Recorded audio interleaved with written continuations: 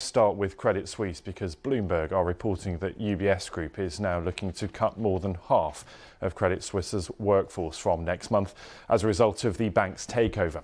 Bankers, traders and support staff in Credit Suisse's investment bank in London and New York and in some parts of Asia are expected to be affected.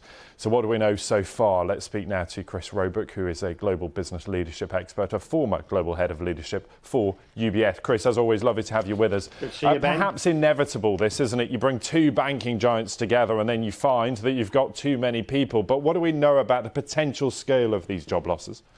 Well, exactly as you say, if you've got two organisations doing the same thing, you put them together, there's going to be duplication. And it's a massive leadership challenge for UBS, because how do you move on potentially 22,000 people in a decent way? Because to be blunt, how you move people on reflects your values just as much as it is when you recruit them. You're right, investment bank is going to be hit, but also fundamentally any support function, because you don't need two legal functions, finance or HR functions. And also in Switzerland, you don't need two branches of UBS on every high street. So the impact globally is going to be significant.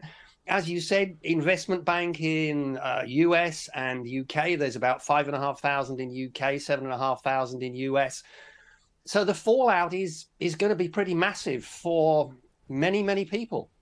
Yeah, and Chris, you know that this is about politics as well as economics and business, isn't it? And particularly when it comes to Switzerland, there is quite a special relationship. Just explain why so much of the politics will play into some decision making here. Well, fundamentally, the problems that Credit Suisse had got to the point that Credit Suisse on the global markets was, to some degree, no longer credible. The Swiss government were faced with the potential of the Swiss banking system effectively imploding. So they created the forced marriage for UBS to effectively save Credit Suisse and save Swiss banking, which also potentially saved a massive problem with the global banking system. But effectively, for the Swiss government, for this to work, it is absolutely critical.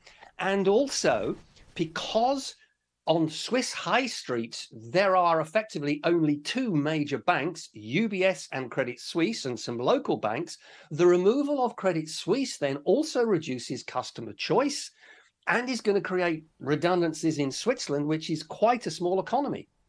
Chris, as always, really good to get your thoughts. Thank you for being with us. That's Chris Roebuck there. Thanks.